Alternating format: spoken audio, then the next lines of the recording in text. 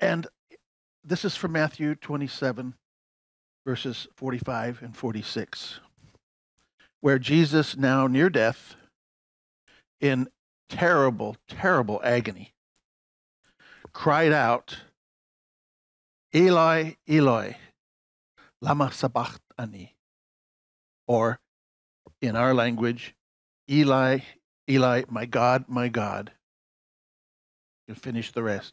Why have you forsaken me? Let's think for a moment about just the physical, just the physics, just the human energy of that whole thing. Jesus had been, for days leading up to this point, had been sleep deprived. I mean, he's got crowds all over him. He has to flee back to Bethany and then come into the temple. And I mean, the adrenaline and just the energy. And there's not a lot of time to I mean, he tries to go out. The disciples all just fall asleep on him. You know how tired everybody was. He's sweating blood. There's stress. And then he's arrested in the Garden of Gethsemane. And for all night and all that day, he's being beaten, scourged, mocked, hauled into trials, very stressful situation. All the way, so by the time Jesus was actually taken out to the place of the skull and nailed to that cross, he was already disfigured and tortured. I mean, he was a wreck of a human being. Okay? Now, he's nailed on that cross and he's been there, what, how many hours? 3, 4, 5, going on 6 hours. If you've ever studied the art of crucifixion, it's a highly sophisticated form of torture where it's designed to not allow you to die quickly, but to incrementally force death through strangling in your own lung juices, so to speak. You die of suffocation. So here was Jesus, artfully put on that cross with that intent, and he'd been there all this time in the beating sun because that's kind of what it's like over there. And he's has no food, no drink, total pain, and he's got 9-inch heavy spikes driven through his extremities. Okay, and that's all that's holding him up. So for 6 hours, his body weight has been pulling down, crushing his diaphragm. I'm not trying to make this gory for gory's sake, but I'm trying to get a handle on the state of Jesus. Okay, now at that point in time, for someone to, what does it take in terms of energy and summoning up those last reserves of energy for a person in that situation to actually say more than a word or two, to actually speak out a sentence, so to speak. Eloi, Eloi, lama sabachthani. I mean, you're not down there almost dead with no air, even getting that much to speak. So it was an amazing feat for Jesus to say that. Okay? I just want to kind of establish the physics of and the physical aspect of getting that statement out into the, with any kind of volume that people heard and remembered and wrote down. It wasn't an accident. It was not an accident. You can't accidentally, perform quite like that. Now, I want to back up in time a few hours earlier from this point. And I want to kind of introduce a conundrum here that maybe it's something, and I want to just ask you to keep an open mind, okay? Because I'm going to say something that's very, very different from what I was brought up to believe and from what I know many thousands of people believe now, but which I believe to be the truth. And I want to share it and just ask you to keep an open mind and then make your own judgment as to accurate or not. But in John 16th chapter, of course, we read this every year at the Lord's Supper, portions of this section where Jesus is talking to his disciples after dinner before they go out and before he was arrested. So I'm just taking a little snippet here. I want to focus on one point. In John 16 and verse 32, Jesus said, "The time is coming and is already here when all of you will be scattered, each of you to your own home, and I will be left all alone." Then he says, "But I'm not really alone. I'm not really alone because the Father is with me." He said, "You guys are going to leave me. It's going to look like I'm all alone, but I'm not all alone. The Father is with me." Then in John 17, in the next chapter, in verses 21 and 23, all of this would be beautiful and relevant to read, but for the sake of time, I'm centering on these two verses. Jesus is praying over the disciples, and he said, "I pray that they may all be one. Father, may they be in us, just as you are in me and I am in you. May they be one, so that the world will believe that you sent me. I gave them the same glory that you gave me, so that they may be one, just as you and I are one. I in them, and you in me, so that they may be completely one, in order that the world may know that you sent me and that you love them as you love me." So he was asking the Father to make them completely one, just as he is completely one with the Father. Now, I think you can see where I'm going here. We have a math problem. Okay? If something is one, how do you un-one something?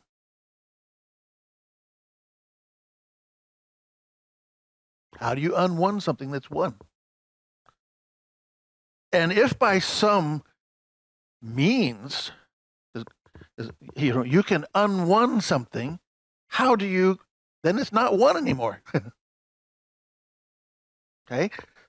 So here Jesus has been saying, knowing what was going to be happening to him, leading up, he says, "I am one with you, and you are one. We're completely one. I want you to bring them into that oneness as well." If you manage to tear one apart, is it ever one again? Secondly, I want us to consider passages like these. They're throughout Scripture, but I'm just pulling out a couple of for illustration purposes. Proverbs 15. That's an unlikely place to go for a Last Supper Easter passage, but let's just look at it. He says in verse 3, "The Lord sees what happens everywhere. He is watching us, whether we do good or evil." There's nothing that escapes God. Psalms 139, verse 7. "Where can I go to escape from you? Where can I get away from your presence? If I went up to heaven, you'd be there. If I lay down in the world of the dead, you'd be there. If I flew away beyond the east or lived in the furthest place in the west, you would be there to lead me.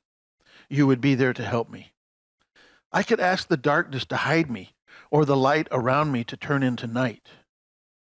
But even darkness is not dark for you, and the night is as bright as the day. Darkness and light are the same.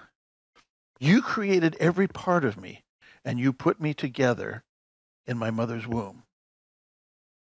Now here's where the issue, I think, resides. Okay, we have, at least I have always, in my youth and even into my adulthood, believed and was taught that God did turn his back. He cut himself off from Jesus. And there are thousands and thousands of people who believe that the Father cannot look at sin, that he will not look at sin, that the Father is righteous, he's pure from sin, and that's why he sent Jesus. He sent Jesus to deal with the sin because he wouldn't. And he's the righteous God, has to maintain the standard, and he's the etc. I mean, we all know this. You've either believed it or read it, or you understand that is a very strong, powerful belief out there.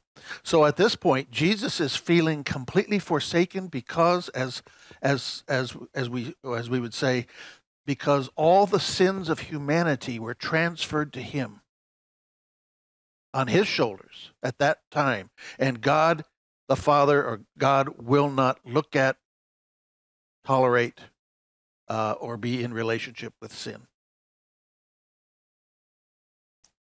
Well, you see, the problem with that is the Bible seems to indicate just the opposite.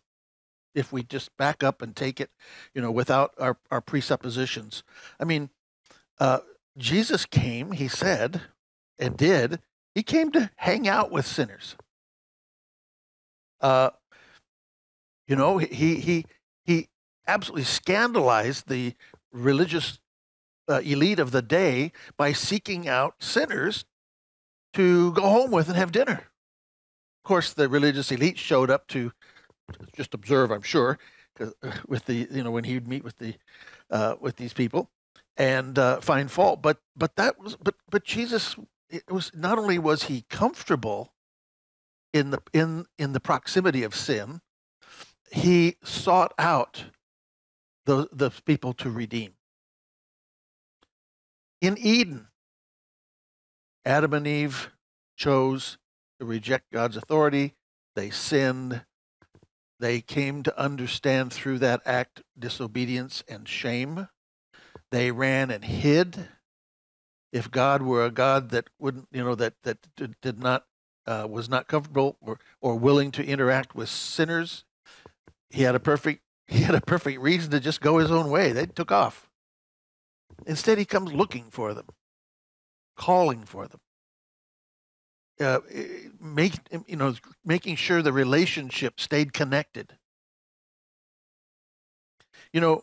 What we did at the beginning, what I did with you relative to the movies, and you finishing, and the point I made about how we can shorthand a larger body, is something that is very common. Not only us, but it was a common practice in the time of Jesus, especially in the synagogues. There was so much liturgy, and there was a annual cycle through the Bible where you had passages each Sabbath from the law and from the prophets and from the wisdom, and people participate. It was the kind of thing like we did, where you start and the congregation responds. Even in the Anglican Church, if you go to the high church in one of the high churches in Britain, and they have the services, there's a lot of liturgical response. It's not extemporaneous response like charismatic. It's, in fact, you got a little printed book if you're a guest, and so you know when to respond and what to say. But it's very much like that. And Judaism, and in the Old Testament times, there was a great deal of that. And so, if we say, the Lord is my shepherd, yeah, and that's what a congregation in the Old Testament, they would, then the cantor would say something. If I say, our Father who art in heaven, thy kingdom come. Okay, you got the point. Okay, you ready? So I'm going to play something for you.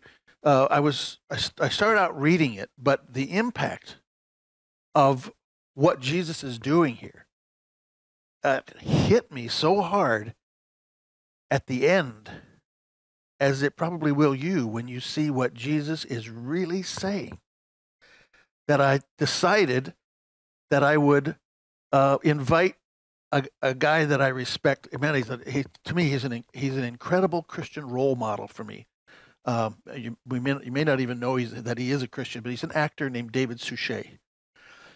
If you watch, he's best known for 25 years of being Hercule Poirot, and he's got a beautiful voice. So I recorded him reading Psalm 22, because you see, when Jesus cried out, "My God, why have you forsaken me?"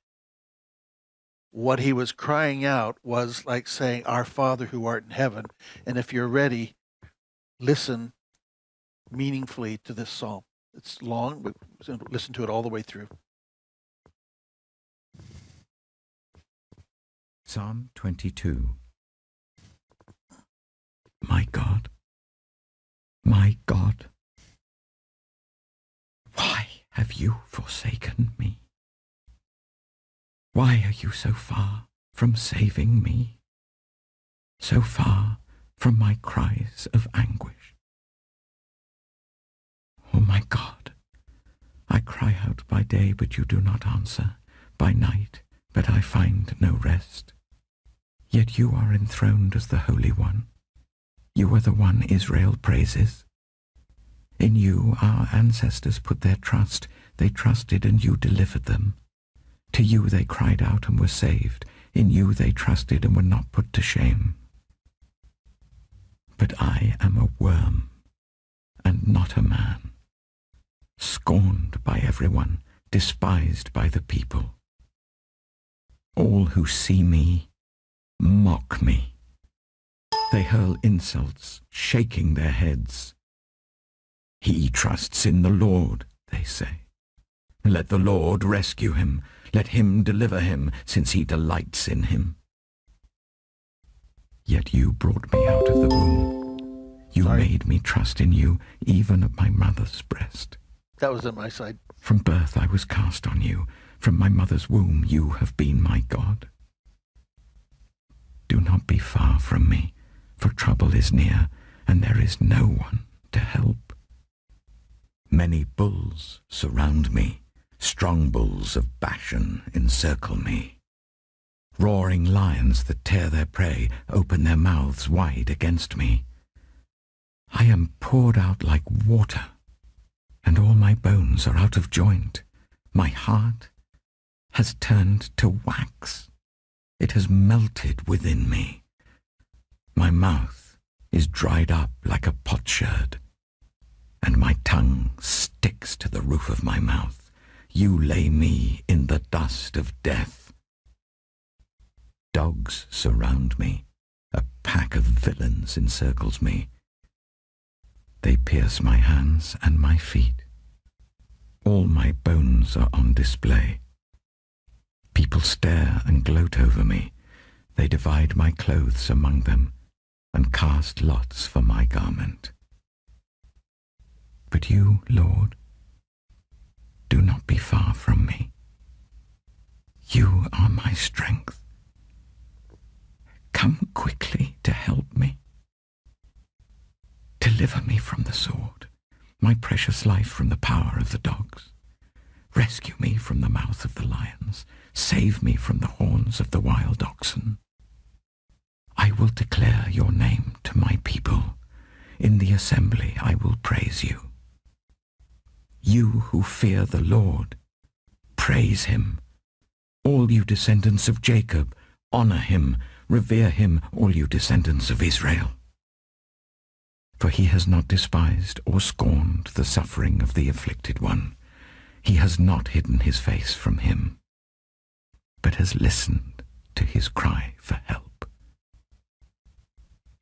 From you comes the theme of my praise in the great assembly. Before those who fear you, I will fulfill my vows.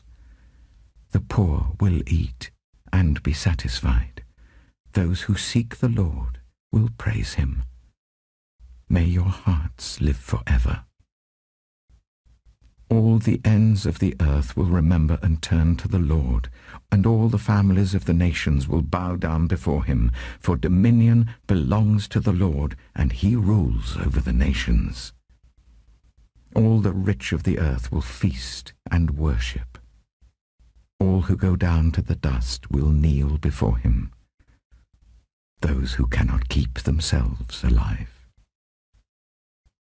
Posterity will serve him. Future generations will be told about the Lord. They will proclaim his righteousness, declaring to a people yet unborn, he has done it.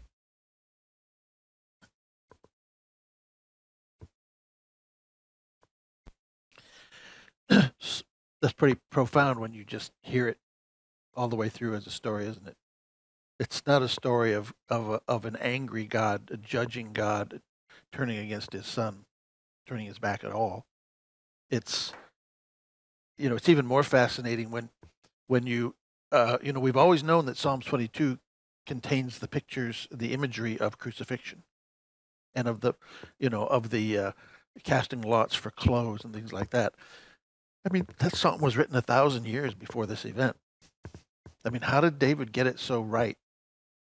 Especially when you take into account the fact that crucifixion was not known. It hadn't been invented, so to speak, then yet. There's no archaeological or historical indication of crucifixions taking place for another 400 years.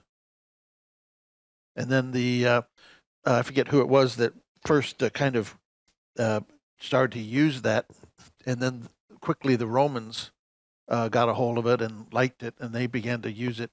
And they began to use it a lot in about 300 BC, which would be 600 plus years before or after that psalm was written. So everything that Jesus said and did, he was giving the first part as a signal to those, as he did throughout his ministry, linking what he was doing to a plan that spans the entire history of human beings from the sin in the garden until Revelation 21, and all are reunited with God the Father. Everything that Jesus said and did was part of a focused, continuous mission to fulfill the will of the Father in redeeming us from sin. They were one, always, and never anything else. This was not the only time Jesus called out Scripture to show the plan of God. If you think back, he did it repeatedly.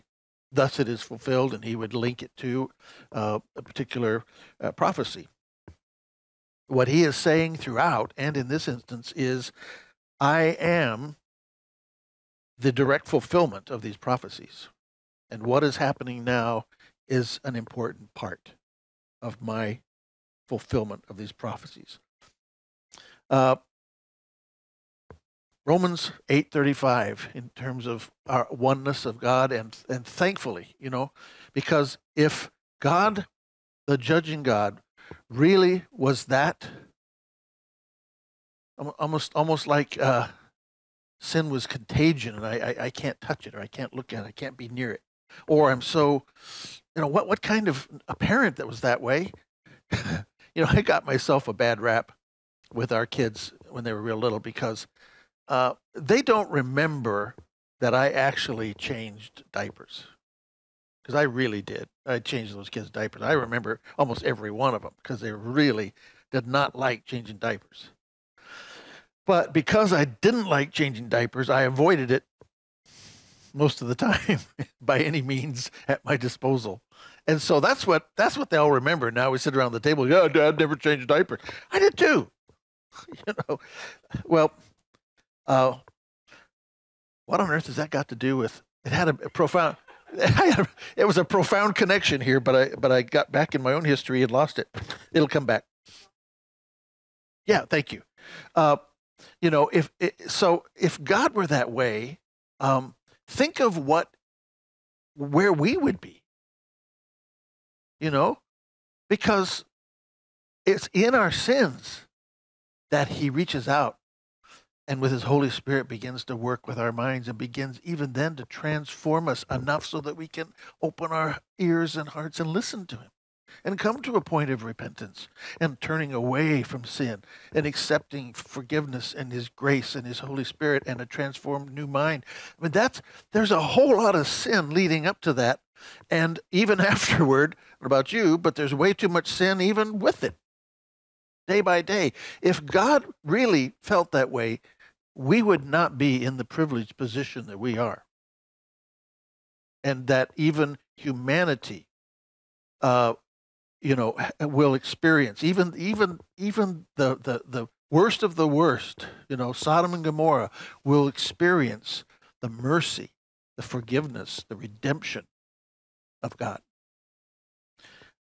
It just didn't fit. Romans 8:35. Who then can separate us from the love of Christ? The last time I checked, there was one God, and Christ is part of the 3 in 1. So when you're saying love of Christ, you can't not be saying love of the Spirit and love of the Father. Can trouble do it, or hardship, or persecution, or hunger, or poverty, or danger, or death? As the Scripture says, for your sake we are in danger of death at all times. We're treated like sheep that are going to be slaughtered. No, in all these things we have complete victory through him who said, inspired at the end of Psalm 22, I've done it. I've done it. It starts out, why have you forsaken me? I'm hanging in, everybody's deserted me, and the pain is too great. And at the end is, no, it's not too great. And I've done it. We've done it. It is done. In all things we have complete victory through him who loved us. For I am certain that nothing can separate us from his love, neither death, nor life, nor angels, nor other heavenly rulers or powers, neither the present nor the future, neither the world above nor the world below. There's nothing in all creation that will ever be able to separate us from the love of God, which is ours through Christ Jesus our Lord. So rather than pleading with a God who won't get his hands soiled, who's above it all, we are celebrating a carefully planned and executed rescue operation by those who love us beyond measure, who enjoy this amazing eternal dance of love and life and want us to be a part of it. And they will never leave or forsake us. So let's take that through this week with us and bring it back next Sunday as we celebrate the source of our victory over death.